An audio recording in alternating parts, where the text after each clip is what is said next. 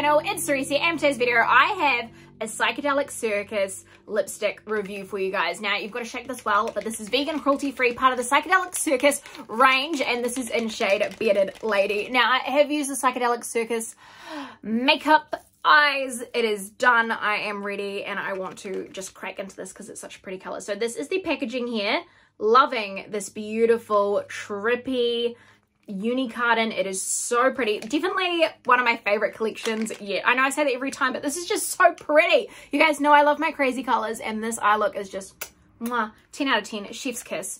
And this is it here. Look at that duochrome oil spill effect. I am dead. This looks so beautiful, and the bottom has a green label too. So this is in shade Bearded Lady.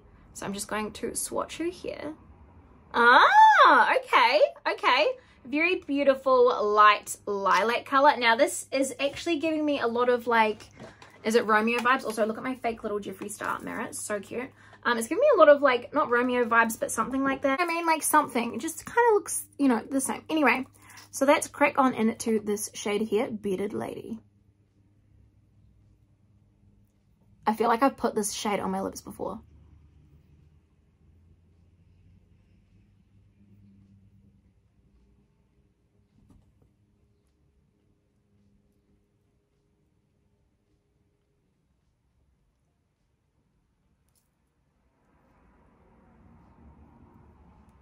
Alright, and that is shade Bearded Lady on, and also it smells like some kind of lolly. It smells like a really good lolly, but this is the shade here.